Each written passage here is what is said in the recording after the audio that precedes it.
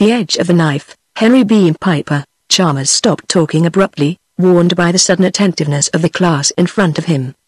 They were all staring. Even Gillick, in the fourth row, was almost half awake. Then one of them, taking his silence as an invitation to questions, found his voice. "You say Khalid ibn Hussein's been assassinated?" he asked incredulously.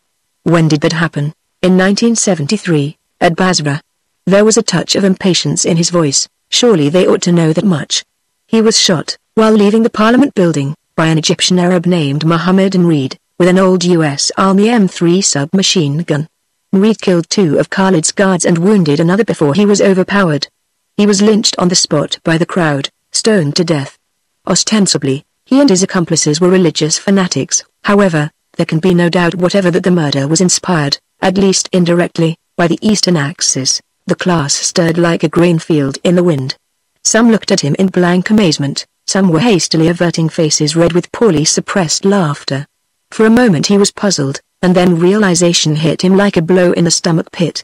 He'd forgotten, again. "I didn't see anything in the papers about it," one boy was saying. "The newscast, last evening, said Khalid was in Ankara, talking to the president of Turkey," another offered.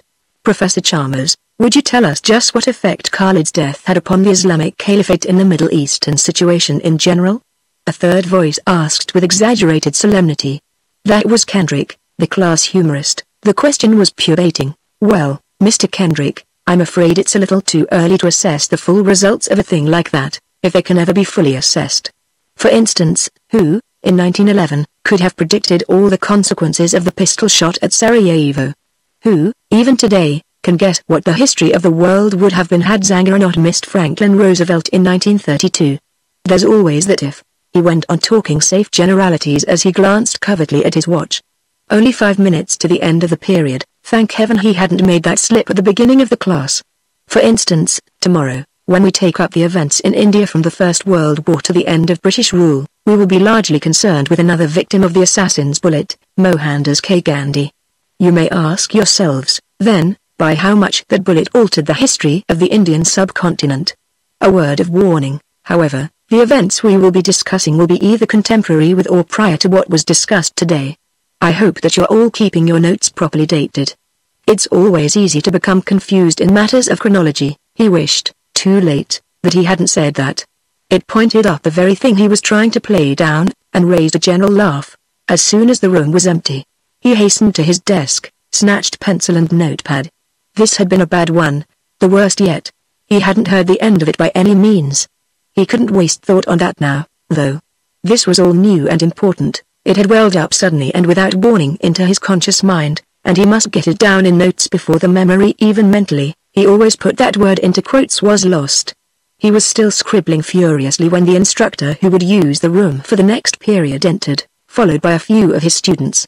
Chalmers finished, crammed the notes into his pocket, and went out into the hall. Most of his own modern history 4 class had left the building and were on their way across the campus for science classes. A few, however, were joining groups for other classes here in Prescott Hall, and in every group, they were the center of interest. Sometimes, when they saw him, they would fall silent until he had passed, sometimes they didn't, and he caught snatches of conversation. "Oh, brother. Did Chalmers really blow his jets this time?" one voice was saying. "Bet he won't be around next year." Another quartet, with their heads together, were talking more seriously. "Well, I'm not majoring in history, myself, but I think it's an outrage that some people's diplomas are going to depend on grades given by a lunatic. Mine will, and I'm not going to stand for it. My old man's president of the Alumni Association, and that was something he had not thought of before. It gave him an ugly start." He was still thinking about it as he turned into the side hall to the history department offices and entered the cubicle he shared with a colleague. The colleague, old Potager, medieval history, was emerging in a rush, short, rotund, grey-bearded, his arms full of books and papers, oblivious, as usual, to anything that had happened since the Battle of Bosworth or the fall of Constantinople. Chalmers stepped quickly out of his way and entered behind him.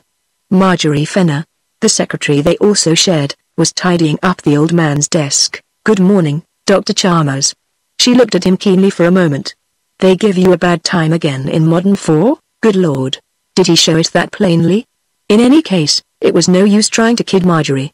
She'd hear the whole story before the end of the day. Gave myself a bad time. Marjorie, still fussing with Podjater's desk, was about to say something in reply. Instead, she exclaimed in exasperation, "Ugh! That man! He's forgotten his notes again." She gathered some papers from Podjater's desk, rushing across the room and out the door with them. For a while, he sat motionless, the books and notes for general European history too untouched in front of him. This was going to raise hell. It hadn't been the first slip he'd made, either. That thought kept recurring to him.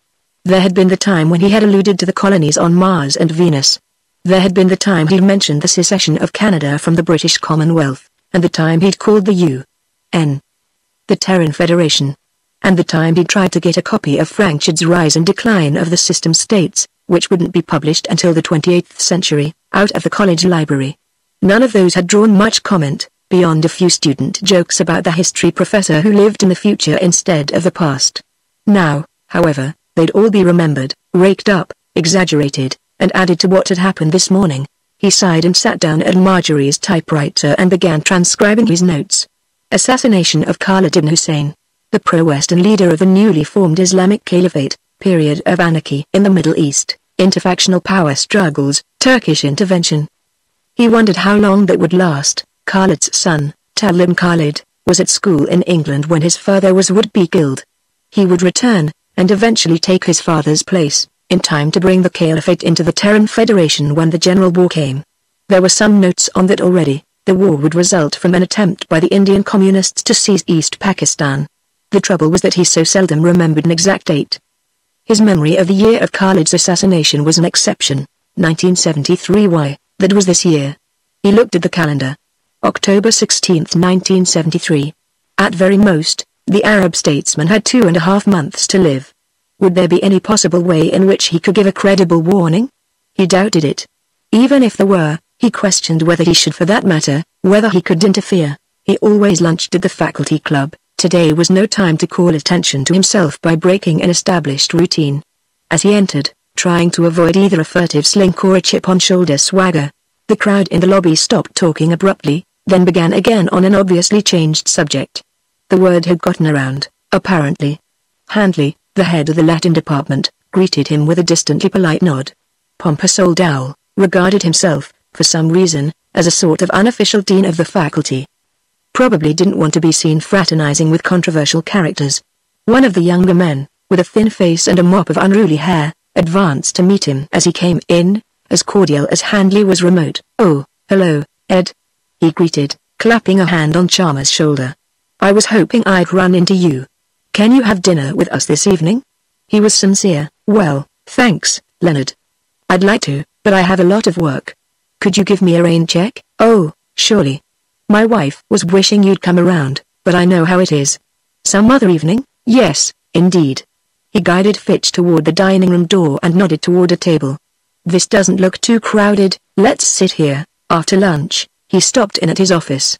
Marjorie Fenner was there, taking dictation from Podjater. She nodded to him as he entered, but she had no summons to the president's office. The summons was waiting for him. The next morning, when he entered the office after Modern History 4, a few minutes past 10, Dr. Whitburn just phoned. Marjorie said, "He'd like to see you, as soon as you have a vacant period, which means right away." "I shan't keep him waiting." She started to say something, swallowed it, and then asked if he needed anything typed up for General European 2. "No, I have everything ready." He pocketed the pipe he had filled on entering, and went out. The president of Blanley College sat hunched forward at his desk. He had rounded shoulders and round, pudgy fists and a round, bald head. He seemed to be expecting his visitor to stand at attention in front of him. Chalmers got the pipe out of his pocket, sat down in the desk-side chair, and snapped his lighter. "Good morning, Dr. Whitburn," he said very pleasantly. Whitburn's scowl deepened. "I hope I don't have to tell you why I wanted to see you," he began. "I have an idea." Chalmers puffed until the pipe was drawing satisfactorily. "It might help you get started if you did, though. I don't suppose, at that you realize the full effect of your performance yesterday morning in Modern History 4, Whitburn replied. "I don't suppose you know, for instance, that I had to intervene at the last moment and suppress an editorial in the Black and Green, derisively critical of you and your teaching methods, and, by implication, of the administration of this college. You didn't hear about that, did you? No, living as you do in the future, you wouldn't. If the students who edit the black and green are dissatisfied with anything here, I'd imagine they ought to say so, Chalmers commented. Isn't that what they teach in the journalism classes, that the purpose of journalism is to speak for the dissatisfied? Why make exception? I should think you'd be grateful to me for trying to keep your behavior from being made a subject of public ridicule among your students. Why, this editorial which I suppressed actually went so far as to question your sanity. I should suppose it might have sounded a good deal like that, to them. Of course, I have been preoccupied, lately, with an imaginative projection of present trends into the future. I'll quite freely admit that I should have kept my extracurricular work separate from my class and lecture work, but that's no excuse, even if I were sure it were true. What you did, while engaged in the serious teaching of history, was to indulge in a farrago of nonsense, obvious as such to any child, and damage not only your own standing with your class but the standing of Blarney College as well. Dr. Chalmers, if this were the first incident of the kind it would be bad enough, but it isn't. You've done things like this before, and I've warned you before. I assumed, then, that you were merely showing the effects of overwork, and I offered you a vacation, which you refused to take. Well, this is the limit. I'm compelled to request your immediate resignation, Chalmers laughed. A moment ago, you accused me of living in the future. It seems you're living in the past. Evidently you haven't heard about the Higher Education Faculty Tenure Act of 1963, or such things as tenure contracts. Well, for your information, I have one, you signed it yourself, in case you've forgotten. If you want my resignation, you'll have to show cause, in a court of law, why my contract should be voided, and I don't think a slip of the tongue is a reason for voiding a contract that any court would accept. Whitburn's face reddened. You don't you? Well, maybe it isn't, but insanity is. It's a very good reason for voiding a contract voidable on grounds of unfitness or incapacity to teach. He had been expecting, and mentally shrinking from, just that. Now that it was out, however, he felt relieved. He gave another short laugh. You're willing to go into open court, covered by reporters from papers you can't control as you do this student sheet here, and testify that for the past 12 years you've had an insane professor on your faculty. You're trying to blackmail me?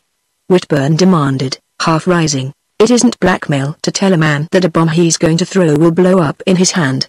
Chalmers glanced quickly at his watch. Now, Dr. Whitburn, if you have nothing further to discuss, I have a class in a few minutes. If you'll excuse me. He rose. For a moment, he stood facing Whitburn. When the college president said nothing, he inclined his head politely and turned, going out. Whitburn's secretary gave the impression of having seated herself hastily at her desk the second before he opened the door. She watched him, round-eyed, as he went out into the hall. He reached his own office 10 minutes before time for the next class. Marjorie was typing something for Podge. He merely nodded to her, and picked up the phone. The call would have to go through the school exchange, and he had a suspicion that Whitburn kept a check on outside calls. That might not hurt any, he thought, dialing a number. Attorney Weill's office. The girl who answered said, Edward Chalmers. Is Mr. Weil in? She'd find out. He was, he answered in a few seconds. Hello, Stanley, Ed Chalmers. I think I'm going to need a little help. I'm having some trouble with President Whitburn, here at the college. A matter involving the validity of my tenure contract. I don't want to go into it over this line. Have you anything on for lunch? No, I haven't. When and where? The lawyer asked. He thought for a moment. Nowhere too close the campus, but not too far away. How about the Continental, Fontainebleau? Say 12:15, that'll be all right. Be seeing you. Marjorie looked at him curiously as he gathered up the things he needed for the next class. Stanley Weil had a thin dark-eyed face. He was frowning as he set down his coffee cup. Ed, you ought to know better than to try to kid your lawyer, he said. You say Whitburn's trying to force you to resign. With your contract, he can't do that, not without good and sufficient cause, and under the faculty tenure law, that means something just an inch short of murder in the first degree. Now, what's Whitburn got on you? Beat around the bush and try to build a background, or come out with it at once and fill in the details afterward? He debated mentally for a moment, then decided upon the latter course. Well, it happens that I have the ability to prehend future events. I can, by concentrating, bring into my mind the history of the world, at least in general outline, for the next 5,000 years. Whitburn thinks I'm crazy, mainly because I get confused at times and forget that something I know about hasn't happened yet. Weil snatched the cigarette from his mouth to keep from swallowing it. As it was, he choked on a mouthful of smoke and coughed violently, then sat back in the booth seat, staring speechlessly. It started a little over 3 years ago, Chalmers continued. Just after New Year's, 1970. I was getting up a series of seminars for some of my postgraduate students on extrapolation of present social and political trends to the middle of the next century, and I began to find that I was getting some very fixed and definite ideas of what the world of 2050 to 2070 would be like. Completely unified world, abolition of all national states under a single world sovereignty, colonies on Mars and Venus, that sort of thing. Some of these ideas didn't seem quite logical, a number of them were complete reversals of present trends, and a lot seemed to depend on arbitrary and unpredictable factors. Mind, this was before the first rocket landed on the moon, when the whole moon rocket and lunar base project was a triple top secret. But I knew, in the spring of 1970, that the first unmanned rocket would be called the Kilroy, and that it would be launched sometime in 1971. You remember, when the news was released, it was stated that the rocket hadn't been christened until the day before it was launched, when somebody remembered that old Kilroy was here thing from the Second World War. Well, I knew about it over a year in advance. Weil had been listening in silence. He had a naturally skeptical face. His present expression mightn't really mean that he didn't believe what he was hearing. How do you get all this stuff? In dreams? Chalmers shook his head. It just came to me. I'd be sitting reading, or eating dinner, or talking to one of my classes, and the first thing I'd know, something out of the future would come bubbling up in me. It just kept pushing up into my conscious mind. I wouldn't have an idea of something 1 minute, and the next it would just be part of my general historical knowledge. I'd know it as positively as I know that Columbus discovered America in 1492. The only difference is that I can usually remember where I've read something in past history, but my future history I know without knowing how I know it. That's the question. Weil pounced. You don't know how you know it. Look, Ed, we've both studied psychology, elementary psychology at least. Anybody who has to work with people, these days, has to know some psychology. What makes you sure that these prophetic impressions of yours aren't manufactured in your own subconscious mind? That's what I thought, at first. I thought my subconscious was just building up this stuff to fill the gaps in what I'd produced from logical extrapolation. I've always been a stickler for detail. He added, parenthetically. It would be natural for me to supply details for the future. But, as I said, a lot of this stuff is based on unpredictable and arbitrary factors that can't be inferred from anything in the present. That left me with the alternatives of delusion or precognition, and if I ever came near going crazy, it was before the Kilroy landed and the news was released. After that, I knew which it was, and yet, you can't explain how you can have real knowledge of a thing before it happens. Before it exists, Weil said, I really don't need to. I'm satisfied with knowing that I know. But if you want me to furnish a theory, let's say that all these things really do exist, in the past or in the future, and that the present is just a moving knife edge that separates the two. You can't even indicate the present. By the time you make up your mind to say, now, and transmit the impulse to your vocal organs, and utter the word, the original present moment is part of the past.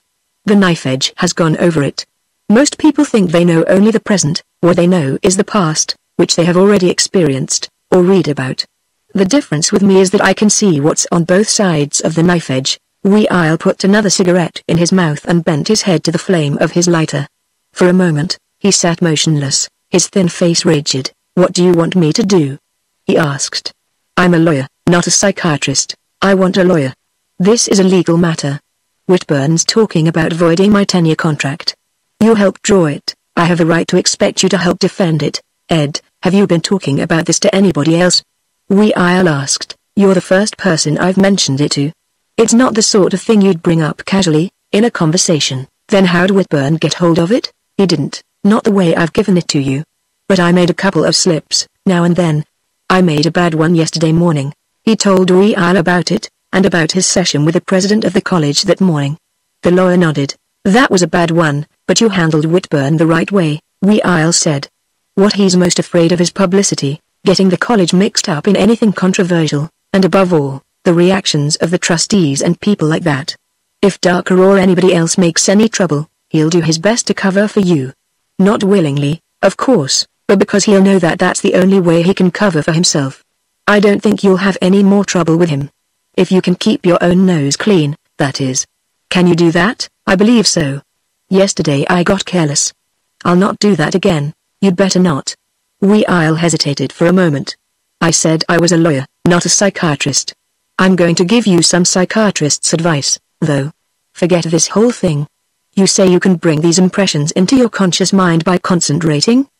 He waited briefly, Chalmers nodded, and he continued, well, stop it. Stop trying to harbor this stuff. It's dangerous, Ed. Stop playing around with it. You think I'm crazy, too? We'll shook his head impatiently. I didn't say that. But I'll say, now, that you're losing your grip on reality. You are constructing a system of fantasies, and the first thing you know, they will become your reality, and the world around you will be unreal and illusory. And that's a state of mental incompetence that I can recognize, as a lawyer. How about the Kilroy? We'll looked at him intently. Ed, are you sure you did have that experience? He asked. I'm not trying to imply that you're consciously lying to me about that. I am suggesting that you manufactured a memory of that incident in your subconscious mind, and are deluding yourself into thinking that you knew about it in advance. False memory is a fairly common thing, in cases like this. Even the little psychology I know, I've heard about that. There's been talk about rockets to the moon for years.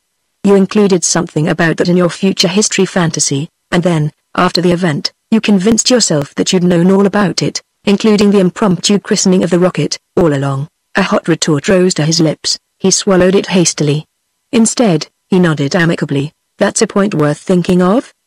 But right now, what I want to know is, will you represent me in case Whitburn does take this to court and does try to void my contract? Oh, yes, as you said, I have an obligation to defend the contracts I draw up. But you'll have to avoid giving him any further reason for trying to void it. Don't make any more of these slips. Watch what you say, in class or out of it. And above all, don't talk about this to anybody. Don't tell anybody that you can foresee the future, or even talk about future probabilities. Your business is with the past, stick to it. The afternoon passed quietly enough.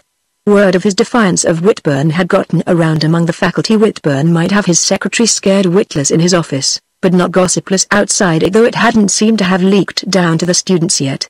Handley, the Latin professor, managed to waylay him in a hallway Handley didn't normally use. The tenure contract system under which we hold our positions here is one of our most valuable safeguards, he said, after exchanging greetings. It was only one after a struggle, in a time of public animosity toward all intellectuals, and even now, our professional position would be most insecure without it. Yes. I found that out today. If I hadn't known it when I took part in the struggle you speak of, it should not be jeopardized, Handley declared. You think I'm jeopardizing it? Handley frowned. He didn't like being pushed out of the safety of generalization into specific cases. Well, now that you make that point, yes. I do. If Dr. Whitburn tries to make an issue of what happened yesterday, and if the court decides against you, you can see the position all of us will be in. What do you think I should have done? Given him my resignation when he demanded it? We have our tenure contracts, and the system was instituted to prevent just the sort of arbitrary action Whitburn tried to take with me today. If he wants to go to court, he'll find that out, and if he wins, he'll establish a precedent that will threaten the security of every college and university faculty member in the state. In any state where there's a tenure law, Leonard Fitch, the psychologist, took an opposite attitude. As Chalmers was leaving the college at the end of the afternoon, Fitch cut across the campus to intercept him. I heard about the way you stood up to Whitburn this morning, Ed, he said. Glad you did it. I only wish I'd done something like that 3 years ago. Think he's going to give you any real trouble? I doubt it. Well, I'm on your side if he does. I won't be the only one, either. Well, thank you, Leonard. It always helps to know that. I don't think there'll be any more trouble, though. He dined alone at his apartment, and sat over his coffee, outlining his work for the next day. When both were finished, he dallied indecisively, Weil's words echoing through his mind and raising doubts. It was possible that he had been manufacturing the whole thing in his subconscious mind. That was, at least, a more plausible theory than any he had constructed to explain an ability to produce real knowledge of the future. Of course, there was that business about the Kilroy. That had been too close on too many points to be dismissed as coincidence. Then, again, Weil's words came back to disquiet him. Had he really gotten that before the event, as he believed, or had he only imagined, later, that he had? There was one way to settle that. He rose quickly and went to the filing cabinet where he kept his future history notes and began pulling out envelopes. There was nothing about the Kilroy in the 20th century file, where it should be, although he examined each sheet of notes carefully. The possibility that his notes on that might have been filed out of place by mistake occurred to him. He looked in every other envelope. The notes, as far as they went, were all filed in order, and each one bore, beside the future date of occurrence, the date on which the knowledge, or must he call it delusion, had come to him. But there was no note on the landing of the first unmanned rocket on Luna. He put the notes away and went back to his desk, rummaging through the drawers, and finding nothing. He searched everywhere in the apartment where a sheet of paper could have been mislaid, taking all his books, one by one, from the shelves and leafing through them, even books he knew he had not touched for more than 3 years. In the end, he sat down again at his desk, defeated. The note on the Kilroy simply did not exist. Of course, that didn't settle it, as finding the note would have. He remembered, or believed he remembered, having gotten that item of knowledge or delusion in 1970, shortly before the end of the school term. It hadn't been until after the fall opening of school that he had begun making notes. He could have had the knowledge of the robot rocket in his mind then, and neglected putting it on paper. He undressed, put on his pajamas, poured himself a drink, and went to bed. 3 hours later, still awake, he got up, and poured himself another, bigger, drink. Somehow, eventually, he fell asleep. The next morning, he searched his desk and bookcase in the office at school. He had never kept a diary. Now he was wishing that he had. That might have contained something that would be evidence, one way or the other. All day, he vacillated between conviction of the reality of his future knowledge and resolution to have no more to do with it. Once he decided to destroy all the notes he had made, and thought of making a special study of some facet of history, and writing another book, to occupy his mind. After lunch, he found that more data on the period immediately before the 30 Days War was coming into his consciousness. He resolutely suppressed it, knowing as he did that it might never come to him again. That evening, too, he cooked dinner for himself at his apartment, and laid out his classwork for the next day. He'd better not stay in, that evening. Too much temptation to settle himself by the living room fire with his pipe and his notepad and indulge in the vice he had determined to renounce. After a little debate, he decided upon a movie. He put on again the suit he had taken off on coming home, and went out. The picture, a random choice among the 3 shows in the neighborhood, was about 17th century buccaneers, exciting action and a soundtrack loud with shots and cutlass clashing. He let himself be drawn into it completely, and, until it was finished, he was able to forget both the college and the history of the future. But, as he walked home, he was struck by the parallel between the buccaneers of the West Indies and the space pirates in the days of the dissolution of the First Galactic Empire, in the 10th century of the interstellar era. He hadn't been too clear on that period, and he found new data rising in his mind. He hurried his steps, almost running upstairs to his room. It was long after midnight before he had finished the notes he had begun on his return home. Well, that had been a mistake, but he wouldn't make it again. He determined again to destroy his notes, and began casting about for a subject which would occupy his mind to the exclusion of the future. Not the Spanish conquistadors, that was too much like the early period of interstellar expansion. He thought for a time of the Sepoy Mutiny, and then rejected it. He could remember something much like that on one of the planets of the Beta Hydra system, in the 4th century of the atomic era. There were so few things, in the history of the past, which did not have their counterparts in the future. That evening, too, he stayed at home, preparing for his various classes for the rest of the week and making copious notes on what he would talk about to each. He needed more whiskey to get to sleep that night. Whitburn gave him no more trouble, and if any of the trustees or influential alumni made any protest about what had happened in modern history he heard nothing about it. He managed to conduct his classes without further incidents, and spent his evenings trying, not always successfully, to avoid drifting into memories of the future. He came into his office that morning tired and unrefreshed by the few hours sleep he had gotten the night before, edgy from the strain of trying to adjust his mind to the world of Blarney College in mid-April of 1973. Pochetta hadn't arrived yet, but Marjorie Fenner was waiting for him, a newspaper in her hand, almost bursting with excitement. "Here, have you seen it, Dr. Chalmers?" she asked as he entered. He shook his head. He ought to read the papers more, to keep track of the advancing knife edge that divided what he might talk about from what he wasn't supposed to know, but each morning he seemed to have less and less time to get ready for work. Well, look.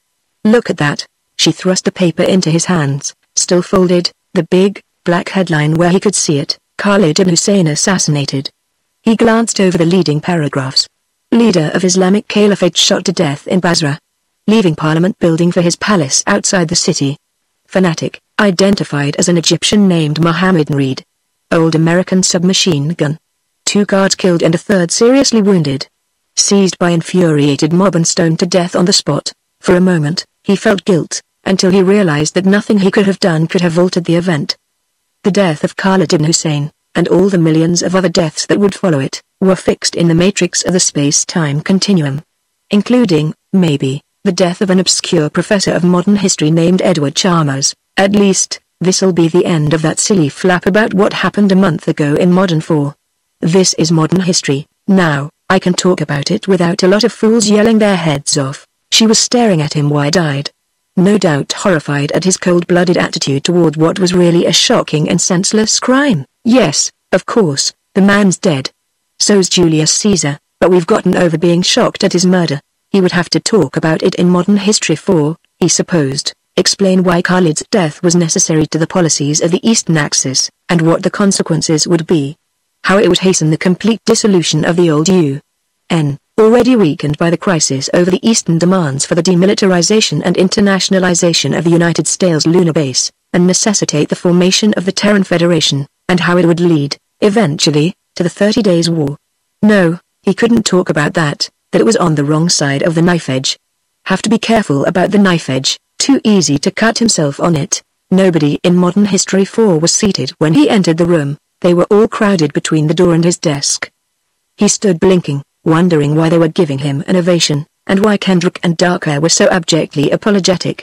Great heavens, did it take the murder of the greatest Muslim since Saladin to convince people that he wasn't crazy? Before the period was over, Whitburn's secretary entered with a note in the college president's hand and over his signature, requesting Chalmers to come to his office immediately and without delay. Just like that, expected him to walk right out of his class. He was protesting as he entered the president's office. Whitburn cut him off short. Dr. Chalmers, Whitburn had risen behind his desk as the door opened. I certainly hope that you can realize that there was nothing but the most purely coincidental connection between the event featured in this morning's newspapers and your performance, a month ago, in Modern History 4, he began. I realize nothing of the sort. The death of Khalid ibn Hussein is a fact of history, unalterably set in its proper place in time sequence. It was a fact of history a month ago, no less than today, so that's going to be your attitude, that your wild utterances of a month ago have now been vindicated as fulfilled prophecies? And I suppose you intend to exploit this coincidence to the utmost. The involvement of Blanley College in a mess of sensational publicity means nothing to you, I presume. I haven't any idea what you're talking about. You mean to tell me that you didn't give this story to the local newspaper, the Valley Times? Whitburn demanded. I did not. I haven't mentioned the subject to anybody connected with the Times, or anybody else, for that matter. Except my attorney, a month ago, when you were threatening to repudiate the contract you signed with me. I suppose I'm expected to take your word for that? Yes, you are. Unless you care to call me a liar in so many words. He moved a step closer. Lloyd Whitburn outweighed him by 50 pounds, but most of the difference was fat. Whitburn must have realized that, too. No, if you say you haven't talked about it to the Valley Times, that's enough, he said hastily. But somebody did. A reporter was here not 20 minutes ago. He refused to say who had given him the story, but he wanted to question me about it. What did you tell him? I refused to make any statement whatever. I also called Colonel Tileman, the owner of the paper, and asked him, very reasonably, to suppress the story. I thought that my own position and the importance of Blanley College to this town entitled me to that much consideration. Whitburn's face became almost purple. He laughed at me. Newspaper people don't like to be told to kill stories. Not even by college presidents. That's only made things worse. Personally, I don't relish the prospect of having this publicized, any more than you do. I can assure you that I shall be most guarded if any of the Times reporters talk to me about it, and if I have time to get back to my class before the end of the period, I shall ask them, as a personal favor, not to discuss the matter outside. Whitburn didn't take the hint. Instead, he paced back and forth, storming about the reporter, the newspaper owner, whoever had given the story to the paper, and finally Chalmers himself. He was livid with rage. "You certainly can't imagine that when you made those remarks in class you actually possessed any knowledge of a thing that was still a month in the future," he spluttered. "Why, it's ridiculous. Utterly preposterous, unusual, I'll admit. But the fact remains that I did. I should, of course, have been more careful, and not confused future with past events." The students didn't understand. Whitburn half-turned, stopping short. "My God, man. You are crazy," he cried, horrified. The period bell was ringing as he left Whitburn's office. That meant that the 23 students were scattering over the campus, talking like mad. He shrugged. Keeping them quiet about a thing like this wouldn't have been possible in any case. When he entered his office, Stanley Weil was waiting for him. The lawyer drew him out into the hallway quickly. "For God's sake, have you been talking to the papers?" he demanded. "After what I told you, no, but somebody has." He told about the call to Whitburn's office, and the latter's behavior. Weil cursed the college president bitterly. "Any time you want to get a story in the Valley Times, just order Frank Tileman not to print it." "Well, if you haven't talked, don't. Suppose somebody asks me, a reporter, no comment. Anybody else, none of his damn business. And above all, don't let anybody finagle you into making any claims about knowing the future. I thought we had this under control. Now that it's out in the open, what that fool Whitburn'll do is anybody's guess." Leonard Fitch met him as he entered the faculty club, sizzling with excitement. "Ed, this has done it," he began, jubilantly. "This is one nobody can laugh off. It's direct proof of precognition, and because of the prominence of the event, everybody will hear about it. And it simply can't be dismissed as coincidence. Whitburn's trying to do that. Whitburn's a fool if he is," another man said calmly. Turning, he saw that the speaker was Tom Smith, one of the math professors. "I figured the odds against that being chance. There are a lot of variables that might affect it one way or another, but 10 to the 15th power is what I get for a sort of median figure." "Did you give that story to the Valley Times?" he asked Fitch, suspicion rising and dragging anger up after it. "Of course, I did," Fitch said. "I'll admit, I had to go behind your back and have some of my postgrads get statements from the boys in your history class, but you wouldn't talk about it yourself." Tom Smith was standing beside him. He was 20 years younger than Chalmers. He was an amateur boxer, and he had good reflexes. He caught Chalmers' arm as it was traveling back for an uppercut, and held it. "Take it easy, Ed, you don't want to start a slugfest in here. This is the faculty club, remember?" "I won't, Tom, it wouldn't prove anything if I did." He turned to Fitch. "I won't talk about sending your students to pump mine, but at least you could have told me before you gave that story out." "I don't know what you're sore about," Fitch defended himself. "I believed in you when everybody else thought you were crazy, and if I hadn't collected signed and dated statements from your boys, there'd have been no substantiation. It happens that extrasensory perception means as much to me as history does to you. I've believed in it ever since I read about Ryan's work, when I was a kid. I worked in ESP for a long time. Then I had a chance to get a full professorship by coming here, and after I did, I found that I couldn't go on with it. Because Whitburn's president here, and he's a stupid old bigot with an airlocked mind." "Yes." His anger died down as Fitch spoke. "I'm glad Tom stopped me from making an ass of myself. I can see your side of it. Maybe that was the curse of the professional intellectual, an ability to see everybody's side of everything." He thought for a moment. "What else did you do, beside hand this story to the Valley Times?" "I'd better hear all about it. I phoned the secretary of the American Institute of Genetics and Parapsychology, as soon as I saw this morning's paper. With the time difference to the East Coast, I got him just as he reached his office. He advised me to give the thing the widest possible publicity. He thought that would advance the recognition and study of parapsychology. A case like this can't be ignored, it will demand serious study." "Well, you got your publicity, all right. I'm up to my neck in it." There was an uproar outside. The doorman was saying, firmly, "This is the faculty club, gentlemen, it's for members only. I don't care if you gentlemen are the press, you simply cannot come in here, we're all up to annexing it," Smith said. "Leonard, I don't care what your motives were, you ought to have considered the effect on the rest of us first. This place will be a madhouse," Handley complained. "How we're going to get any of these students to keep their minds on their work, I tell you, I don't know a confounded thing about it." Max Potgieter's voice rose petulantly at the door. "Are you trying to tell me that Professor Chalmers murdered some Arab? Ridiculous."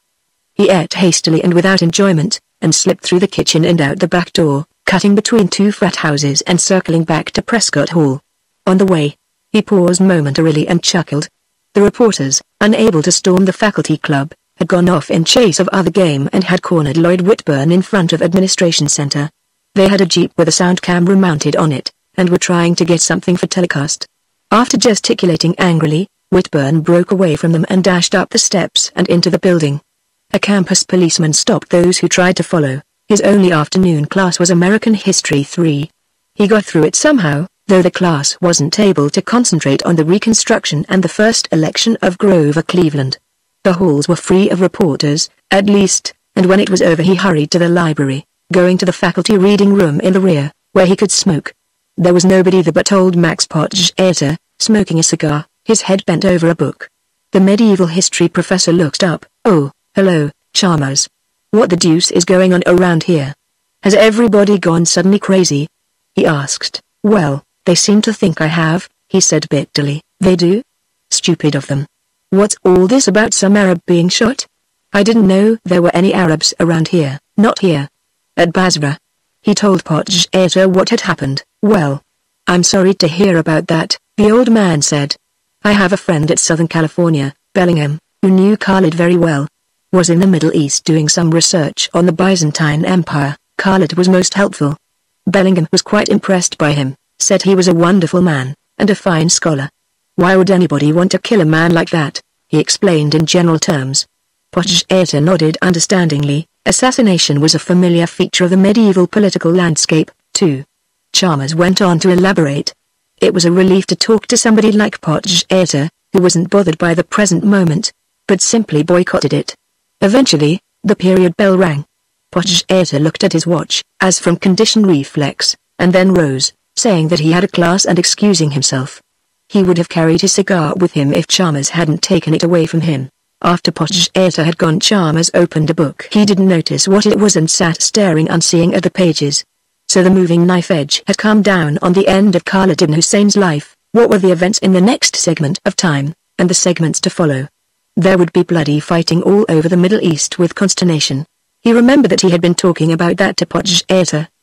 The Turkish army would move in and try to restore order. There would be more trouble in northern Iran. The Indian communists would invade eastern Pakistan, and then the general war, so long dreaded, would come. How far in the future that was he could not remember, nor how the nuclear weapons stalemate that had so far prevented it would be broken. He knew that today, and for years before, nobody had dared start an all-out atomic war. Wars, now, were marginal skirmishes, like the one in Indonesia, or the steady underground conflict of subversion and sabotage that had come to be called the subwar. And with the United States already in possession of a powerful lunar base, he wished he could remember how events between the murder of Khalid and the 30 Days War had been spaced chronologically. Something of that had come to him, after the incident in Modern History 4, and he had driven it from his consciousness. He didn't dare go home where the reporters would be sure to find him. He simply left the college, at the end of the school day, and walked without conscious direction until darkness gathered. This morning, when he had seen the paper, he had said, and had actually believed, that the news of the murder in Basra would put an end to the trouble that had started a month ago in a modern history class. It hadn't. The trouble, it seemed, was only beginning. And with the newspapers, and Whitburn, and Fitch, it could go on forever. It was fully dark, now. His shadow fell ahead of him on the sidewalk, lengthening as he passed under and beyond a street light, vanishing as he entered the stronger light of the one ahead. The windows of a cheap cafe reminded him that he was hungry, and he entered, going to a table and ordering something absently. There was a television screen over the combination bar and lunch counter. Some kind of a comedy program, at which an invisible studio audience was laughing immoderately and without apparent cause. The roughly dressed customers along the counter didn't seem to see any more humor in it than he did. Then his food arrived on the table and he began to eat without really tasting it. After a while, an alteration in the noises from the television penetrated his consciousness. A news program had come on, and he raised his head. The screen showed a square inches an eastern city. The voice was saying, Basra, where Khalid ibn Hussein was assassinated early this morning, early afternoon, local time. This is the scene of the crime. The body of the murderer has been removed, but you can still see the stones with which he was pelted to death by the mob. A close-up of the square, still littered with torn-up paving stones. A Caliphate army officer, displaying the weapon. It was an old M3, all right. Chalmers had used one of those things himself 30 years before, and he and his contemporaries had called it a grease gun. There were some recent pictures of Khalid, including one taken as he left the plane on his return from Ankara. He watched, absorbed. It was all exactly as he had remembered a month ago. It gratified him to see that his future memories were reliable in detail as well as generality, but the most amazing part of the story comes, not from Basra, but from Blandy College, in California, the commentator was saying, where, it is revealed, the murder of Khalid was foretold, with uncanny accuracy, a month ago, by a history professor, Dr. Edward Chalmers. There was a picture of himself, in hat and overcoat, perfectly motionless, as though a brief moving glimpse were being prolonged. A glance at the background told him when and where it had been taken a year and a half ago, at a convention at Harvard. These telecast people must save up every inch of old news film they ever took. There were views of Blandy campus, and interviews with some of the modern History 4 boys, including Darker and Kendrick. That was one of the things they'd been doing with a Jeep-mounted sound camera, this afternoon, then.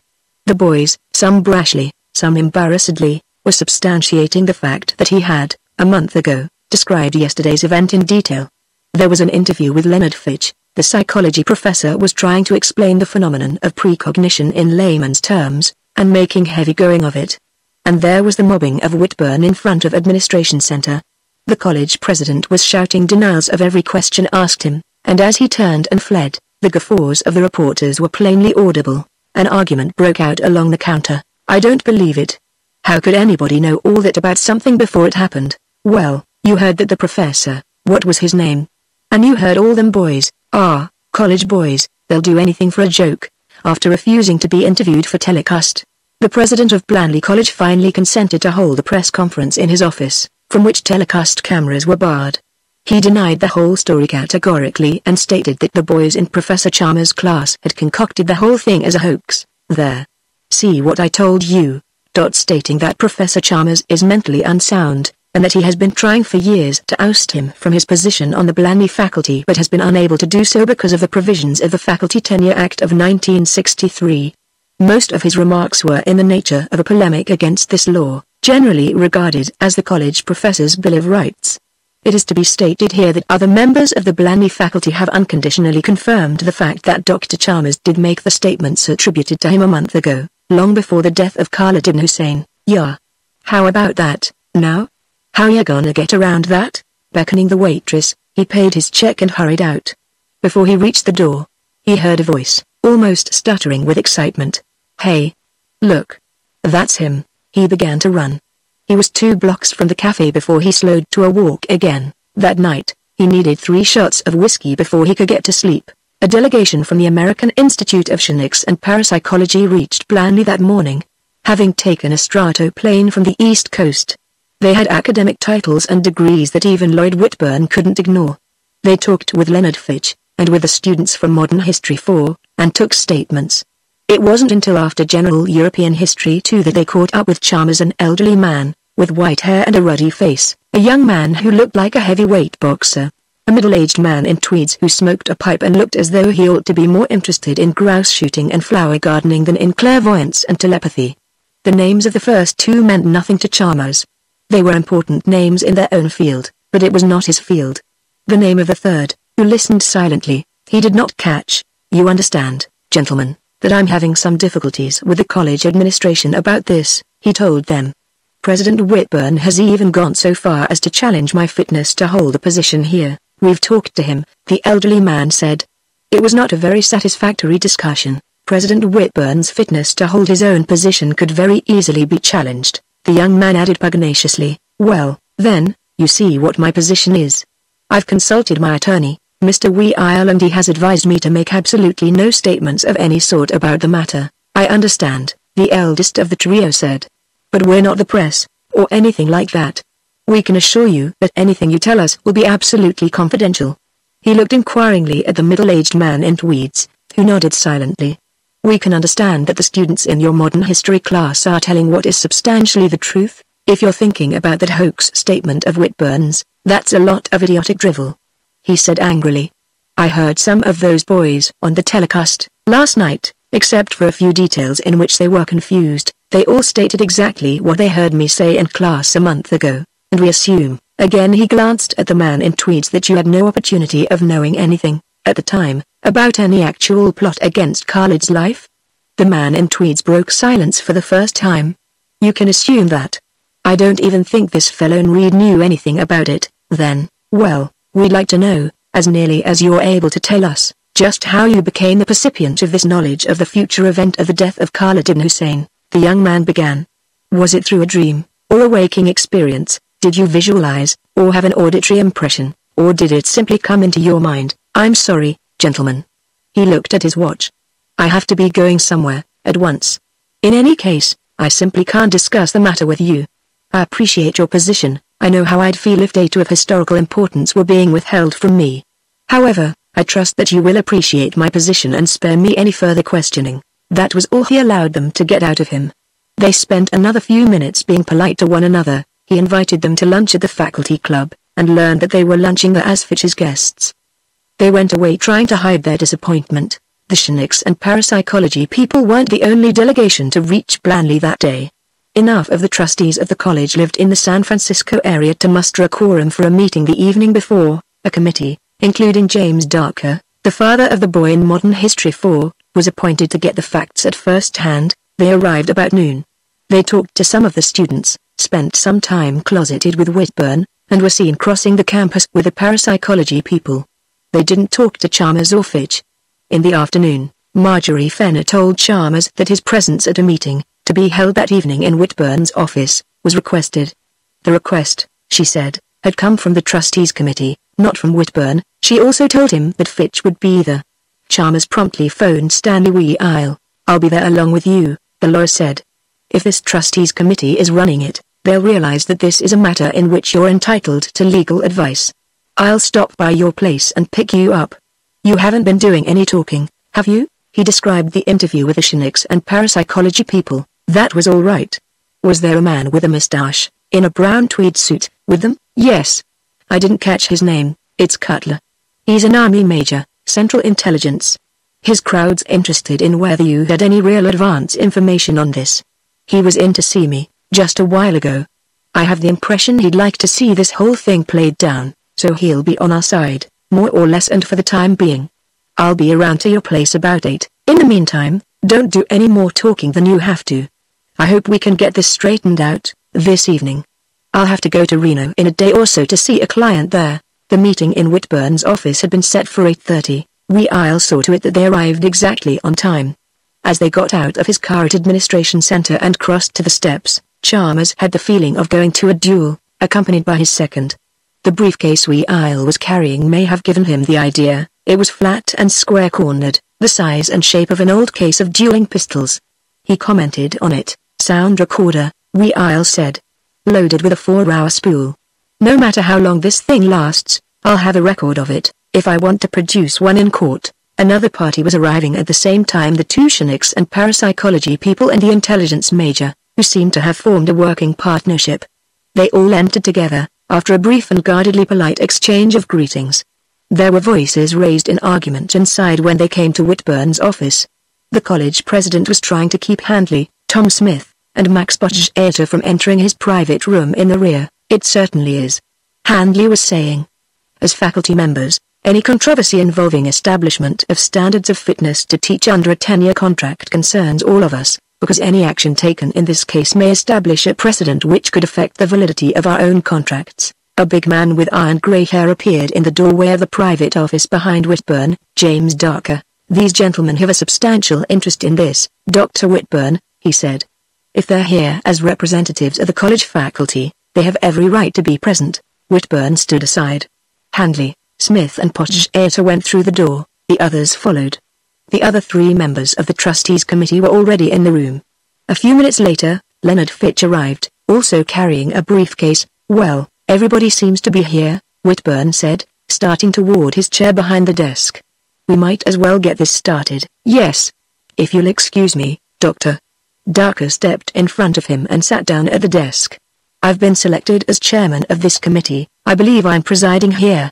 Start the recorder, somebody, One of the other trustees went to the sound recorder beside the desk, a larger but probably not more efficient instrument than the one Weil had concealed in his briefcase, and flipped a switch.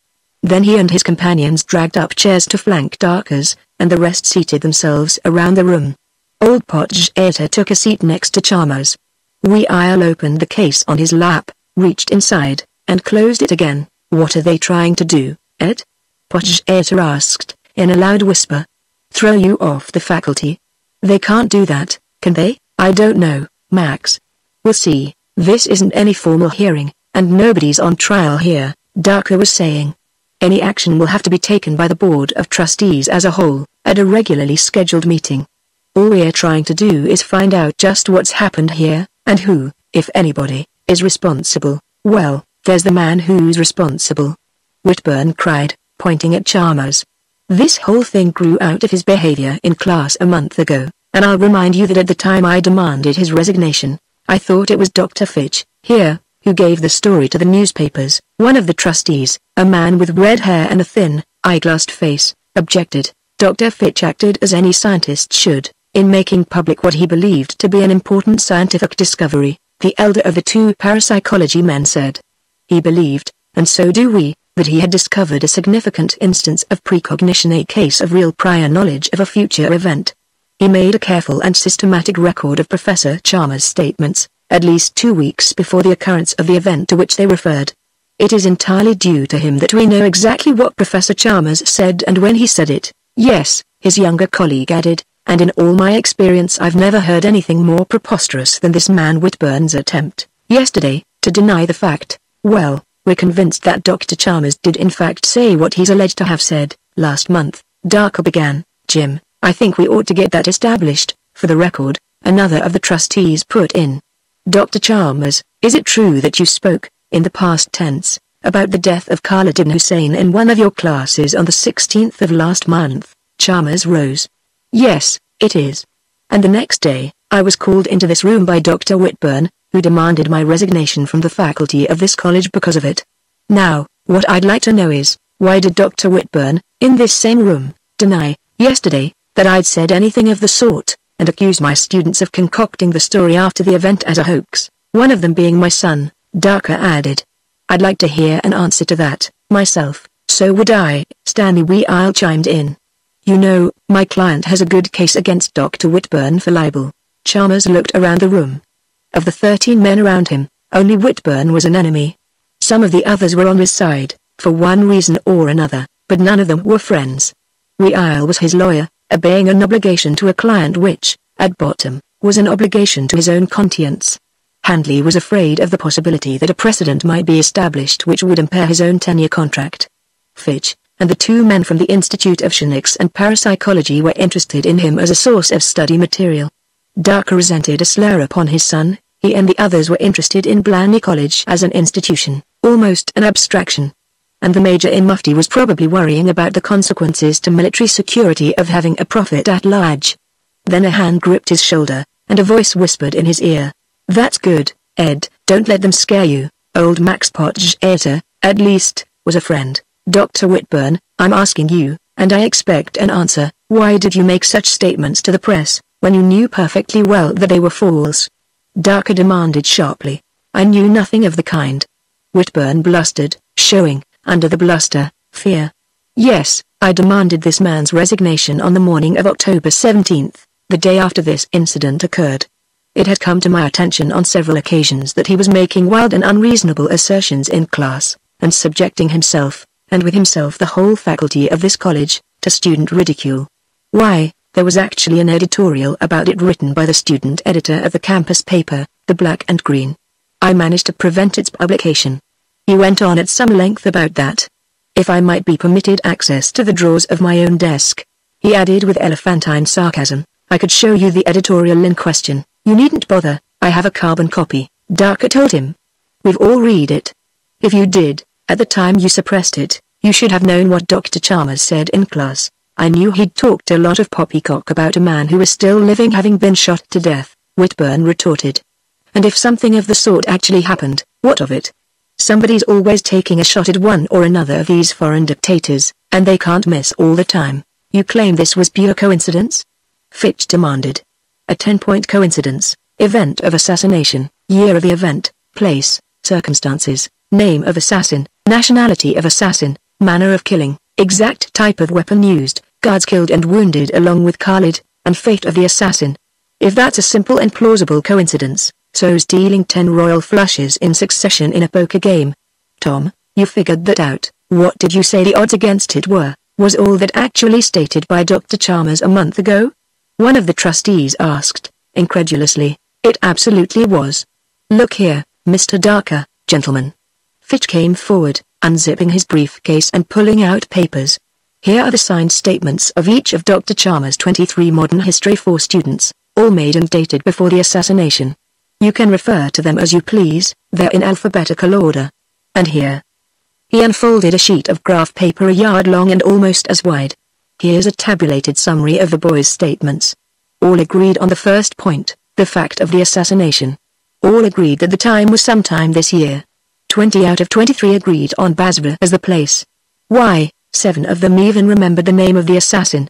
That in itself is remarkable. Dr. Chalmers has an extremely intelligent and attentive class. They're attentive because they know he's always likely to do something crazy and make a circus out of himself, Whitburn interjected. And this isn't the only instance of Dr. Chalmers' precognitive ability, Fitch continued. There have been a number of other cases. Chalmers jumped to his feet. Stanley Weil rose beside him, shoved the cased sound recorder into his hands, and pushed him back into his seat. Gentlemen, the lawyer began, quietly but firmly and clearly. This is all getting pretty badly out of hand. After all, this isn't an investigation of the actuality or precognition as a psychic phenomenon. What I'd like to hear, and what I haven't heard yet, is Dr. Whitburn's explanation of his contradictory statements that he knew about my client's alleged remarks on the evening after they were supposed to have been made and that, at the same time, the whole thing was a hoax concocted by his students. Are you implying that I'm a liar? Whitburn bristled. I'm pointing out that you made a pair of contradictory statements, and I'm asking how you could do that knowingly and honestly. Weil retorted. What I meant, Whitburn began, with exaggerated slowness, as though speaking to an idiot, was that yesterday, when those infernal reporters were badgering me, I really thought that some of Professor Chalmers' students had gotten together and given the Valley Times an exaggerated story about his insane maunderings a month ago. I hadn't imagined that a member of the faculty had been so lacking in loyalty to the college. You couldn't imagine anybody with any more intellectual integrity than you have. Fitch fairly yelled at him. You're as crazy as Chalmers. Whitburn yelled back. He turned to the trustees. You see the position I'm in, here, with this infernal higher education faculty tenure act? I have a madman on my faculty, and can I get rid of him? No. I demand his resignation, and he laughs at me and goes running for his lawyer. And he is a madman. Nobody but a madman would talk the way he does.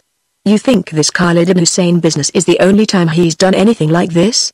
Why, I have a list of a dozen occasions when he's done something just as bad, only he didn't have a lucky coincidence to back him up.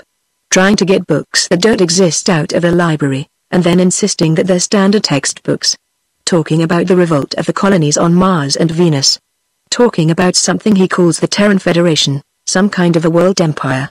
Or something he calls Operation Triple Cross, that saved the country during some fantastic war he imagined. What did you say? The question cracked out like a string of pistol shots. Everybody turned. The quiet man in the brown tweed suit had spoken. Now he looked as though he were very much regretting it. Is there such a thing as Operation Triple Cross? Fitch was asking. No. I never heard anything about that. That wasn't what I meant. It was this Terran Federation thing, the Major said, a trifle too quickly and too smoothly. He turned to Chalmers. You never did any work for PSPB, did you ever talk to anybody who did? He asked. I don't even know what the letters mean, Chalmers replied. Politico-Strategic Planning Board. It's all pretty hush-hush, but this term Terran Federation is a tentative name for a proposed organization to take the place of the UN.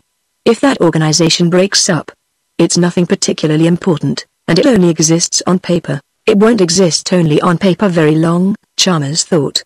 He was wondering what Operation Triple Cross was. He had some notes on it, but he had forgotten what they were. Maybe he did pick that up from somebody who talked indiscreetly, Whitburn conceded. But the rest of this Tommy rot. Why, he was talking about how the city of Reno had been destroyed by an explosion and fire, literally wiped off the map. There's an example for you. He'd forgotten about that, too. It had been a relatively minor incident in the secret struggle of the subwar. Now he remembered having made a note about it. He was sure that it followed closely after the assassination of Khalid ibn Hussein. He turned quickly to We'il. "Didn't you say you had to go to Reno in a day or so?" he asked. We'il hushed him urgently, pointing with his free hand to the recorder. The exchange prevented him from noticing that Max Botcheta had risen, until the old man was speaking. "Are you trying to tell these people that Professor Chalmers is crazy?" he was demanding. "Why, he has one of the best minds on the campus. I was talking to him only yesterday, in the back room at the library. You know," he went on apologetically, "my subject is medieval history. I don't pay much attention to what's going on in the contemporary world, and I didn't understand, really, what all this excitement was about. But he explained the whole thing to me, and did it in terms that I could grasp, drawing some excellent parallels with the Byzantine Empire and the Crusades. All about the revolt to Damascus, and the sack of Beirut, and the war between Jordan and Saudi Arabia, and how the Turkish army intervened, and the invasion of Pakistan. When did all this happen?" one of the trustees demanded. Botcheta started to explain. Chalmers realized, sickly, how much of his future history he had poured into the trusting ear of the old medievalist, the day before. "Good Lord, man, don't you read the papers at all?" another of the trustees asked. "No. And I don't read inside dope magazines, or science fiction. I read carefully substantiated facts. And I know when I'm talking to a sane and reasonable man. It isn't a common experience, around here." Darker passed a hand over his face. "Dr. Whitburn," he said, "I must admit that I came to this meeting strongly prejudiced against you, and I'll further admit that your own behavior here has done very little to dispel that prejudice. But I'm beginning to get some idea of what you have to contend with, here at Blindly, and I find that I must make a lot of allowances. I had no idea. Simply no idea at all.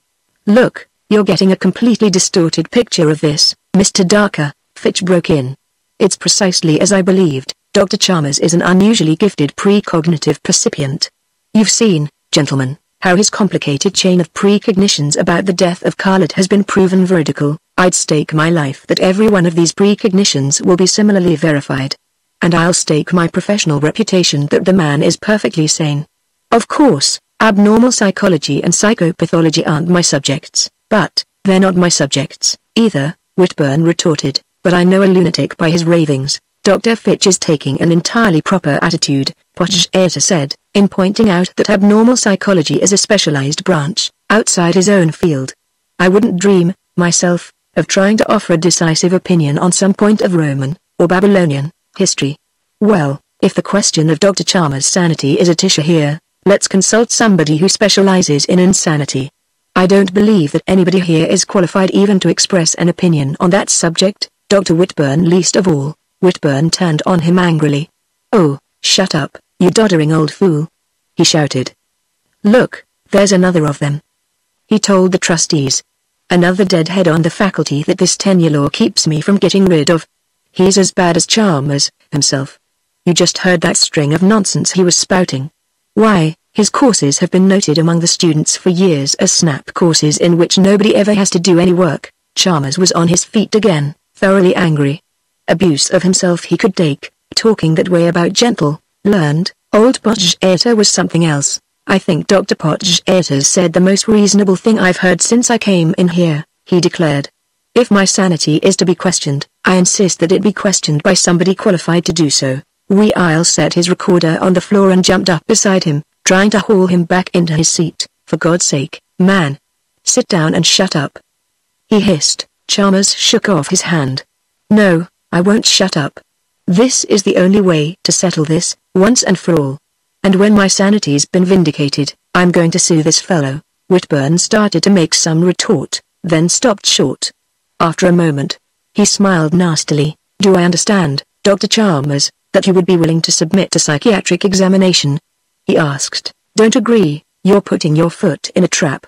We'il told him urgently. "Of course, I agree, as long as the examination is conducted by a properly qualified psychiatrist." "How about Dr. Horseman at Northern State Mental Hospital?" Whitburn asked quickly. "Would you agree to an examination by him?" "Excellent!" Fitch exclaimed. "One of the best men in the field. I'd accept his opinion unreservedly." We'il started to object again. Chalmers cut him off. "Dr. Horseman will be quite satisfactory to me. The only question is, will he be available? I think he would, Darker said, glancing at his watch. I wonder if he could be reached now. He got to his feet. Telephone in your office, Dr. Whitburn. Fine. If you gentlemen will excuse me. It was a good 15 minutes before he returned, smiling. Well, gentlemen, it's all arranged, he said. Dr. Horseman is quite willing to examine Dr. Chalmers with the latter's consent. Of course, he'll have it in writing, if he wishes. Yes, I assured him on that point. He'll be here about noon tomorrow. It's 150 miles from the hospital, but the doctor flies his own plane and the examination can start at 2 in the afternoon. He seems familiar with the facilities of the psychology department here. I assured him that they were at his disposal. Will that be satisfactory to you, Dr. Chalmers? I have a class at that time, but one of the instructors can take it over if holding classes will be possible around here tomorrow, he said. Now, if you gentlemen will pardon me, I think I'll go home and get some sleep. We'll came up to the apartment with him. He mixed a couple of drinks and they went into the living room with them. Just in case you don't know what you've gotten yourself into, We'll said, this Horseman isn't any ordinary couch pilot, he's the state psychiatrist.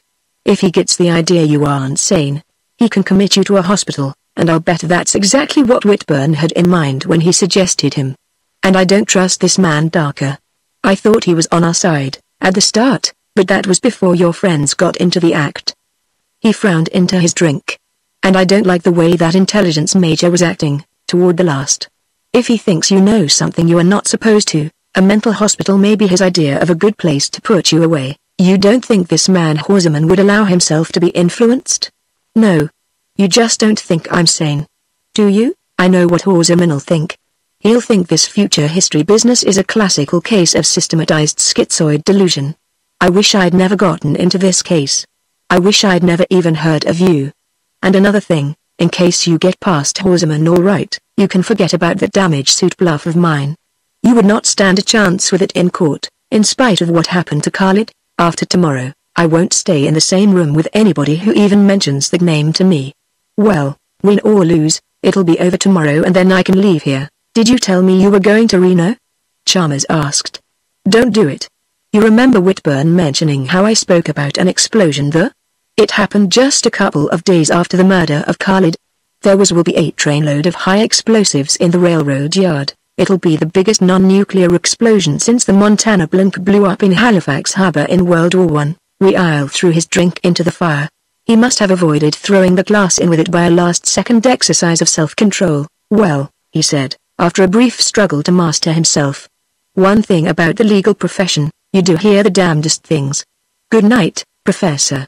And please try, for the sake of your poor harried lawyer, to keep your mouth shut about things like that. At least till after you get through with Horseman. And when you're talking to him, don't, for heaven's sake, don't, volunteer anything. The room was a pleasant, warmly colored place. There was a desk, much like the ones in the classrooms, and 6 or 7 wicker armchairs. A lot of apparatus had been pushed back along the walls, the dust covers were gay-gratin. There was a couch, with more apparatus, similarly covered. Beside it, Horseman was seated at the desk when Chalmers entered. He rose, and they shook hands. A man of about his own age, smooth-faced, partially bald. Chalmers tried to guess something of the man's nature from his face, but could read nothing. A face well trained to keep its owner's secrets, something to smoke. Professor, he began, offering his cigarette case, my pipe, if you don't mind. He got it out and filled it. Any of those chairs, Horseman said, gesturing toward them. They were all arranged to face the desk. He sat down, lighting his pipe. Horseman nodded approvingly. He was behaving calmly, and didn't need being put at ease. They talked at random at least. Horseman tried to make it seem so for some time about his work, his book about the French Revolution, current events.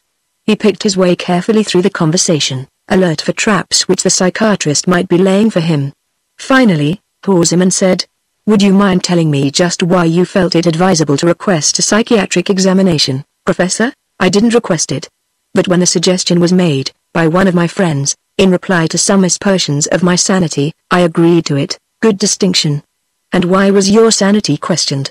I won't deny that I had heard of this affair, here, before Mr. Darker called me, last evening, but I'd like to hear your version of it. He went into that, from the original incident in modern history choosing every word carefully, trying to concentrate on making a good impression upon Horseman, and at the same time finding that more memories of the future were beginning to seep past the barrier of his consciousness. He tried to dam them back, when he could not. He spoke with greater and greater care lest they leak into his speech. I can't recall the exact manner in which I blundered into it. The fact that I did make such a blunder was because I was talking extemporaneously and had wandered ahead of my text. I was trying to show the results of the collapse of the Ottoman Empire after the First World War, and the partition of the Middle East into a loose collection of Arab states, and the passing of British and other European spheres of influence following the second. You know, when you consider it, the Islamic Caliphate was inevitable. The surprising thing is that it was created by a man like Khalid. He was talking to gain time, and he suspected that Horseman knew it. The memories were coming into his mind more and more strongly. It was impossible to suppress them. The period of anarchy following Khalid's death would be much briefer, and much more violent, than he had previously thought. Talib Khalid would be flying from England even now. Perhaps he had already left the plane to take refuge among the black tents of his father's Bedouins. The revolt at Damascus would break out before the end of the month, before the end of the year. The whole of Syria and Lebanon would be in bloody chaos, and the Turkish army would be on the march. Yes. And you allowed yourself to be carried a little beyond the present moment, into the future, without realizing it? Is that it? Something like that, he replied, wide awake to the trap Horseman had set, and fearful that it might be a blind, to disguise the real trap. History follows certain patterns. I'm not a Toynbean, by any manner of means, but any historian can see that certain forces generally tend to produce similar effects. For instance, space travel is now a fact. Our government has at present a military base on Luna. Within our lifetime, certainly within the lifetimes of my students, there will be explorations and attempts at colonization on Mars and Venus. You believe that, Doctor? Oh, unreservedly. I'm not supposed to talk about it, but I did some work on the Philadelphia project, myself. I'd say that every major problem of interplanetary flight had been solved before the first robot rocket was landed on Luna. Yes. And when Mars and Venus are colonized, there will be the same historic situations, at least in general shape, as arose when the European powers were colonizing the New World, or, for that matter, when the Greek city-states were throwing out colonies across the Aegean. That's the sort of thing we call projecting the past into the future through the present. Horseman nodded. But how about the details? Things like the assassination of a specific personage. How can you extrapolate to a thing like that? Well, more memories were coming to the surface. He tried to crowd them back. I do my projecting in what you might call fictionalized form, try to fill in the details from imagination. In the case of Khalid, I was trying to imagine what would happen if his influence was suddenly removed from Near Eastern and Middle Eastern affairs. I suppose I constructed an imaginary scene of his assassination. He went on at length. Muhammad and Murid were common enough names. The Middle East was full of old U.S. weapons. Stoning was the traditional method of execution. It diffused responsibility so that no individual could be singled out for blood feud vengeance. You have no idea how disturbed I was when the whole thing happened, exactly as I had described it. He continued. And worst of all, to me, was this intelligence officer showing up. I thought I was really in for it. Then you've never really believed that you had real knowledge of the future? I'm beginning to, since I've been talking to these Shinix and parapsychology people. He laughed. It sounded, he hoped, like a natural and unaffected laugh. They seem to be convinced that I have. There would be an Eastern-inspired uprising in Azerbaijan by the middle of the next year. Before autumn, the Indian communists would make their fatal attempt to seize East Pakistan. The 30 Days War would be the immediate result. By that time, the lunar base would be completed and ready. The enemy missiles would be aimed primarily at the rocket ports from which it was supplied. Delivered without warning, it should have succeeded except that every rocket port had its secret duplicate and triplicate. That was Operation Triple Cross. No wonder Major Cutler had been so startled at the words, last evening. The enemy would be utterly overwhelmed under the rain of missiles from across space, but until the moon rockets began to fall, the United States would suffer grievously. Honestly, though, I feel sorry for my friend Fitch, he added. He's going to be frightfully let down when some more of my alleged prophecies misfire on him. But I really haven't been deliberately deceiving him, and Blanley College was at the center of one of the areas which would receive the worst of the thermonuclear hell to come. And it would be a little under a year, and that's all there is to it. Horseman exclaimed, annoyance in his voice. I'm amazed that this man Whitburn allowed a thing like this to assume the proportions it did. I must say that I seem to have gotten the story about this business in a very garbled form indeed. He laughed shortly. I came here convinced that you were mentally unbalanced. I hope you won't take that the wrong way, Professor. He hastened to add. In my profession, anything can be expected. A good psychiatrist can never afford to forget how sharp and fine is the knife edge, the knife edge. The words startled him.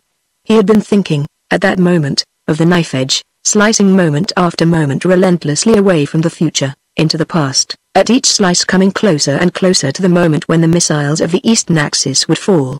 I didn't know they still resorted to surgery, in mental cases. He added, trying to cover his break. Oh, no, all that sort of thing is as irrevocably discarded as the whips and shackles of Bedlam. I meant another kind of knife edge. The thin, almost invisible, line which separates sanity from non-sanity. From madness, to use a deplorable lay expression. Horseman lit another cigarette. Most minds are a lot closer to it than their owners suspect, too. In fact, Professor, I was so convinced that yours had passed over it that I brought with me a commitment form, made out all but my signature, for you. He took it from his pocket and laid it on the desk.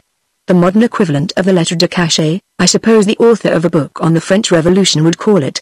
I was all ready to certify you as mentally unsound, and commit you to Northern State Mental Hospital. Chalmers sat erect in his chair.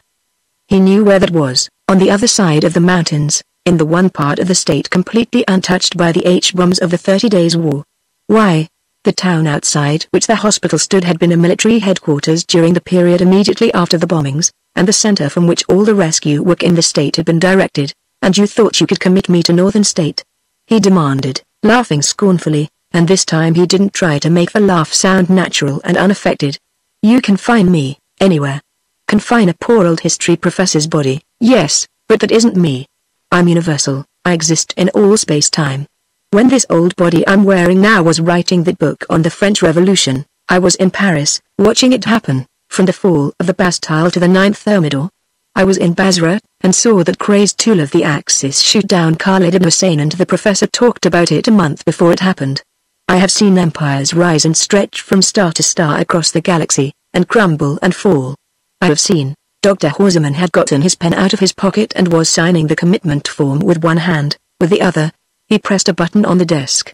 A door at the rear opened, and a large young man in a white jacket entered. You'll have to go away for a while, Professor, Horseman was telling him, much later, after he had allowed himself to become calm again. For how long, I don't know.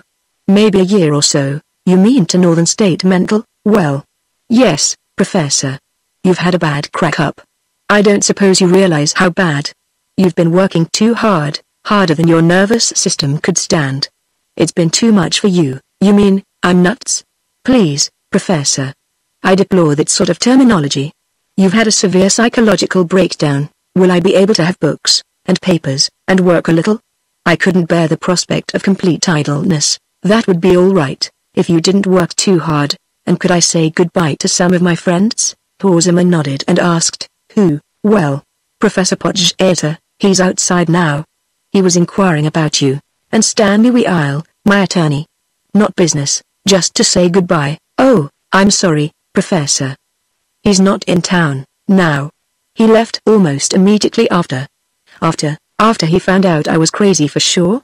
Where'd he go? To Reno. He took the plane at 5 o'clock. Weil wouldn't have believed, anyhow, no use trying to blame himself for that. But he was as sure that he would never see Stanley Weil alive again as he was that the next morning the sun would rise. He nodded impassively. Sorry he couldn't stay. Can I see Max Podgerator alone? Yes, of course, Professor. Old Podgerator came in, his face anguished. Ed. It isn't true, he stammered. I won't believe that it's true. What, Max, that you're crazy? Nobody can make me believe that. He put his hand on the old man's shoulder. Confidentially, Max, neither do I. But don't tell anybody I'm not. It's a secret. Podgerator looked troubled. For a moment, he seemed to be wondering if he mightn't be wrong and Horseman and Whitburn and the others right. Max, do you believe in me? He asked. Do you believe that I knew about Khalid's assassination a month before it happened? It's a horribly hard thing to believe, Podgerator admitted. But, damn it, Ed, you did. I know, medieval history is full of stories about prophecies being fulfilled.